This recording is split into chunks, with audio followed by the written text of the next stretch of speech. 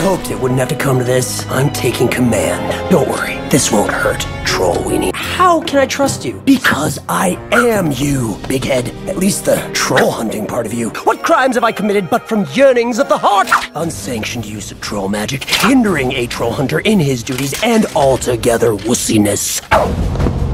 Troll Hunter answers every call. What? Are you serious? I don't need another me. Or am I exactly what you need? I'm the best shot you got, boy. Or parts of me, I guess. Which part is he? The jerk part? He keeps doing that. Glory!